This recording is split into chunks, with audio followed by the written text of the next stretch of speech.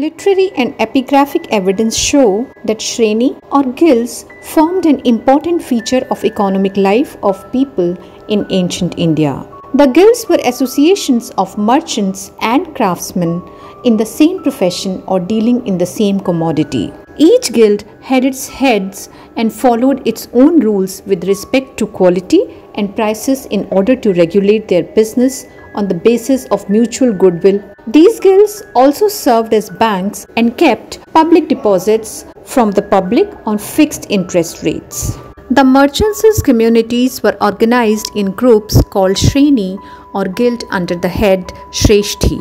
Mobile or caravan trading corporations of inter-regional traders formed another type of mercantile group called Sartha with its leaders called Sarthavaha. Almost all craft occupations were also organized into guilds under a head called Jethak or Pramukh.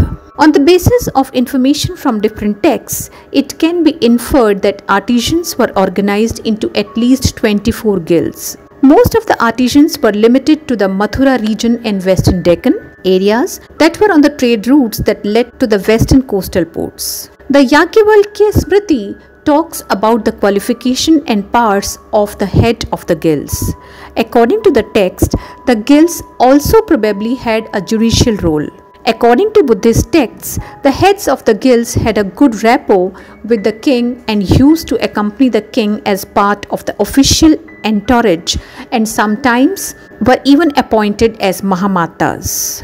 In Nigrodh Jatak, it is mentioned that certain officials called Bhandagrik were designated to maintain a record of the conventions and transactions of the guilds. Some guilds even used coins and seals which reflect the importance of guilds of this period. Some seals with the captions Nigam, Nigamasya have been found at the site of Rajghat. Seals with the legends of Gavayaka signifying milkman's guild, Bhitta seals with the legend of Shulafalaikanam signifying guild of the arrowhead makers, and Ahichetra seals with the legend of Kumbhakar signifying pottery makers guild. Mahavastu and Milindapanho mention 75 different occupations, many of which were transformed into guilds.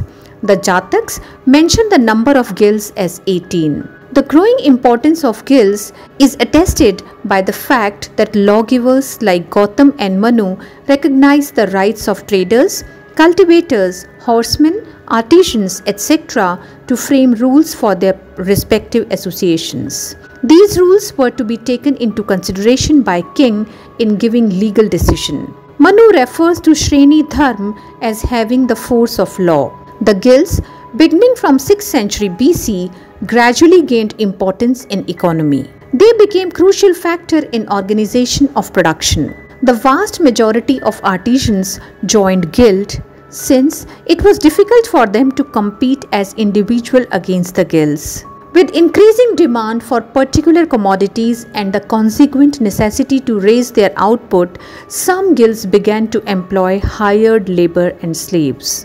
Leading guilds were those of potters, metal workers, carpenters, etc. Their size can be gauged from the fact that one wealthy potter named Sadalput had owned 500 potters' shop.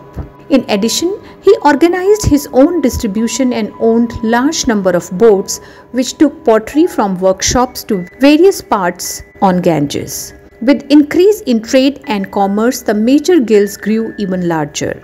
Guild fixed rules of work and quality of finished product and its price to safeguard both the artisan and customer. The guilds also controlled the prices of manufactured articles, and these either depended on quality of work or were calculated according to fixed scale. Many guilds operated at local as well as on larger country level.